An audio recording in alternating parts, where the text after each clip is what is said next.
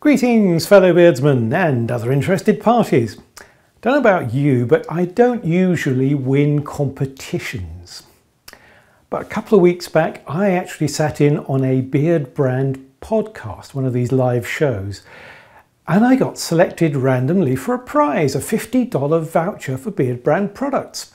So I went ahead and bought two of their Silver Line products, Styling Balm, Tree Ranger and Spiced Citrus. Let's have a look, shall we?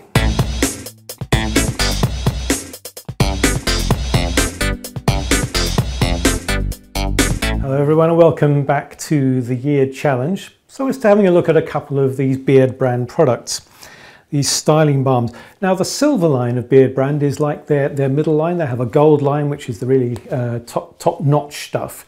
And they have a kind of basics line at the bottom. This is the kind of bit in the middle. And I've got these two here. Chose these two flavors, spiced citrus, because, well, this is a mixture of orange and cloves, and that matches perfectly well with my mix at home beard oil, my orange and clove beard oil. So I thought I'd give that get a shot. And Tree Ranger, which is a kind of wood sort of smell. Let's have a try at the smell of this one. This is Tree Ranger. It reminds me very much of a new fence in your garden that you've just painted with creosote. It's got this almost lumberyard type smell to it, which it's fairly strong, but not overwhelmingly so, reasonably subtle. And it is a very nice perfume. I love it. It's really good stuff. This is my favourite of the two, actually, strangely. The one that I prefer.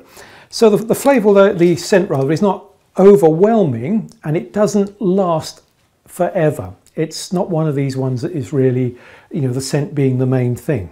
It's a bit more subtle than that, but very pleasant, a really good experience.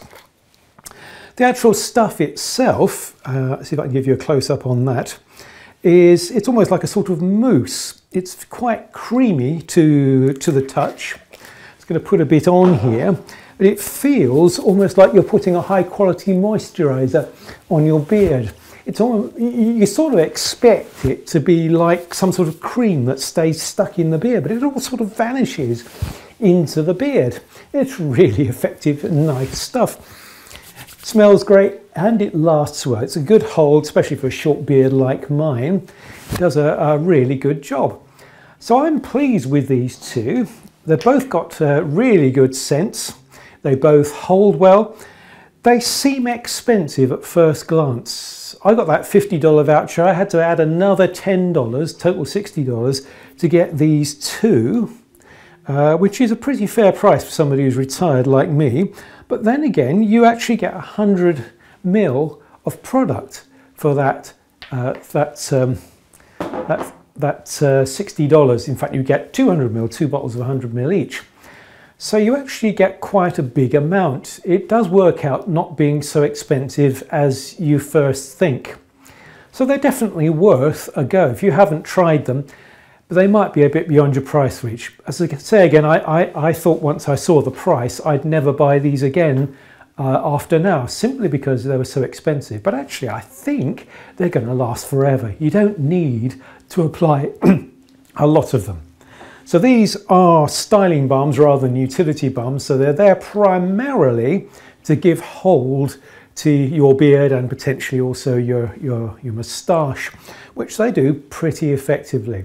So they're very nice products. I would certainly recommend those to anybody, particularly if you're in the States, where I'm sure these are much more common than they are currently here in the UK.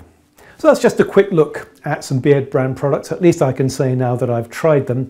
Maybe many of you can give your feedback down below to say what your experience was. I'm sure lots of you have tried them also. Take care now, everyone. Bye.